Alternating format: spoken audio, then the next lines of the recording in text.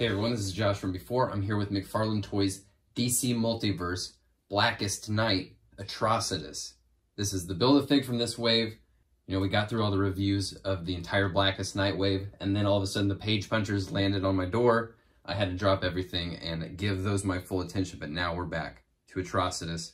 I've got the rest of this wave here holding up the pieces. We're gonna put them together here on camera. Before we do that, I gotta let you know, if you've ever wanted a piece of my DC Multiverse collection on your shelf, my Kickstarter campaign, which is fully funded thanks to your support, has just opened up a new reward tier where you can get an issue of the book and you can get a random figure from my collection with a signed hockey puck stand.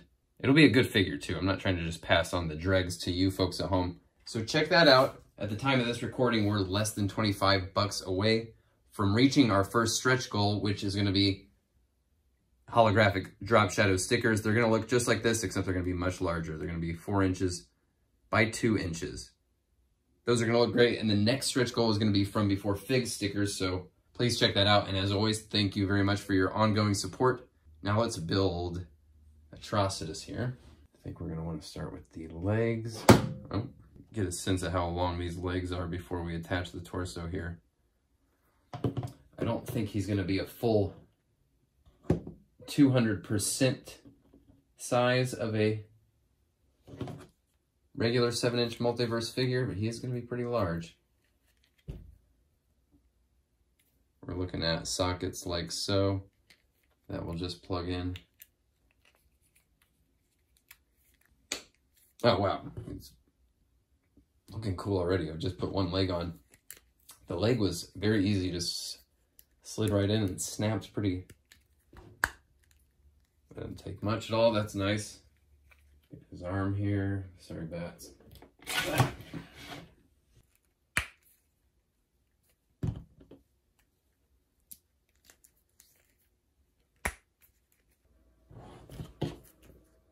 Pop the head on like so. His armor over his shoulders has a couple pegs that go into these slots right here. So that's got to be one of the easiest to assemble Build-A-Figs they've done so far. And once you put it together, it doesn't feel like it's been assembled by hand. It feels like sturdy, like it's meant to be that way. Like it's not going to just fall apart and lose any limbs. And he is definitely big. You can see here everyone else's, the tops of their head hit right around his pecs. The shoulders well above everyone else's head. So he does have that formidable presence. Not the tallest we've ever seen, but definitely enough size to stand out next to these regular figures. Before I go too far into moving him around, I really want to take stock of something right now. Hang on. So the Multiverse line, it's been doing great stuff with textures for a long time. They've been doing stuff like printing into the soft rubbery material, some extra texture, give it an extra level of character. Looks really great, but the work with textures lately has kind of turned a corner. And they're in a whole entire new class level lately. And it's not just the quality of the sculpts, but that each one is unique and memorable, like Zod's cape, for example. This feels a little bit alien. It also feels very regal. It feels kind of expensive. You look at Infected Batman, and not only does he have these loose wrinkles, like his costume is ill-fitting, but it also has this kind of ratty looking texture that gives you a little bit of idea of the character and their story. Godspeed here, which has a couple different textures going on. They give you that idea of really advanced athletic wear. And now this one here that's both on Kyle Rayner and Atrocitus. You can see this otherworldly, very precise looking texture printed all the way throughout their body. It just takes it to that extra level. Makes it feel like more than just a smooth, you know, plain humanoid body buck, and it gives it an extra level of a tactile quality. When you hold it in your hand, it just feels premium. It feels extra. It rocks. Now let's start to get a sense of what this guy can really do and actually bring him in for a closer look. And while I just said the feel of these parts of the body that have this texture printed on them, they feel really great. These just feel a little cheap and rubbery, I have to admit. I think this will be interesting to kind of see When it comes to the Build-A-Figs, the Mega Figs, I do tend to prefer ones that have kind of more monstrous proportions because the fun factor tends to be very high. You know, they have these bespoke sort of articulation points that really suit the personality of just that character. That tends to be more my flavor. But I have to admit, with figures like Swamp Thing, and I'm thinking this guy as well, you know, sometimes a traditional humanoid shape with that just extra size can be very high on the fun factor. A lot of movement in that neck. It is kind of, when I move the neck around, this is kind of wanting to come out. That does feel like the weak length, the weak link structurally there. But the head has a tremendous amount of movement, really. Getting it clear of his collar. Maybe if you start to get there, you might have that happen. Just coming up in here doesn't interfere too much. Really smooth movement. Double elbows there, get really tight. Yeah, very fun. Lots of personality in these arms. They managed to give him a really nice neutral stance, and yet he takes on a lot of different sort of energies depending on how you move him around. Great movement here at the torso. He can look down at his tiny little puny adversaries. Rotates there at the waist. Rotates at the diaphragm. Great rotation at the hips. I love that.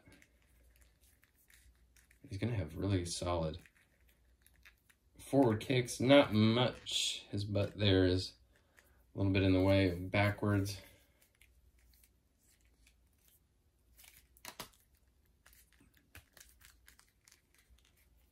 Great double knee, though, on a huge, beefy dude like that.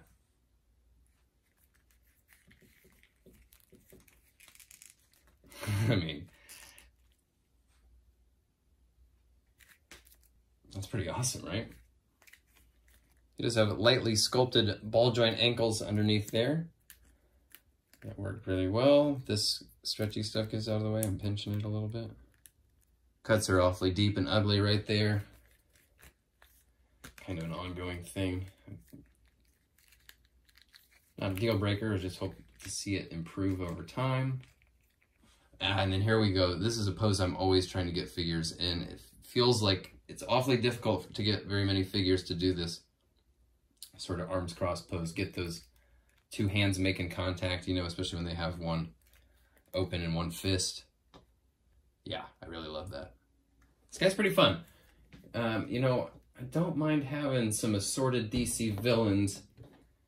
Like you probably know, my preferred area of the multiverse to be filling out on my own shelves is Batman heavy. So as far as being like a must-have for me, this guy isn't quite a must-have, but really, really tremendously fun and looks great, feels great in hand. Fun factor is very high.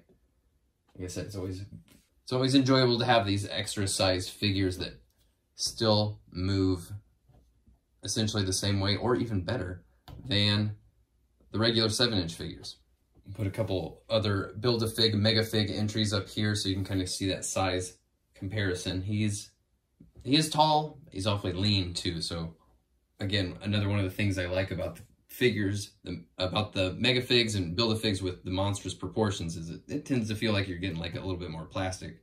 Oh, and you know who I really want to see him with?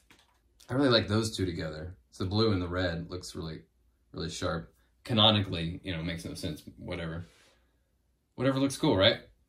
And we can see him with these lanterns too. I think between having these two lantern body bucks, I wouldn't complain too much about if they started to kind of reusing these heavily, put a different head on them. Well, as long as they cycle it out, keep it a little fresh. And now the Parallax is starting to hit shelves too. That's another unique sort of silhouette. So, you know, we don't just keep getting the same lantern figure over and over again. They can give us a little variety, a little bit of reuse. A happy medium there. I wouldn't be too mad about it. Curious to see if Atrocitus is a reuse of this. It looks almost identical, but the scale is hard to figure out, and I don't know if they'd put something quite that big in a $20 package. So that is Atrocitus. It definitely rocks. He's definitely going to be a crowd pleaser. For me, not really vital at all. Going to have a hard time making room for him on my shelf. And this whole wave, the Blackest Night wave, really excellent figures throughout. But besides this Batman, who I could carve out a spot for him in like my Hall of Armor shelf. But with all the new releases hitting, I don't need this guy. You guys know me. I'm trying to fill out that Bat family. A couple versions of Batman's Rogues and the Death Metal stuff. That's kind of my speed, and well, this is really excellent. I don't need too many more figs with this kind of flavor, right? All right, guys. Atrocitus, thanks for being patient and allowing the page punchers detour while we waited to put this guy together. Thank you again for all the support you've been showing during my Kickstarter campaign and the ongoing promotional onslaught. That is all greatly appreciated. And then coming up soon, we're going to have Superwoman and finally the weapons pack. So I'll talk to you guys very soon. Thanks for watching, folks. Bye.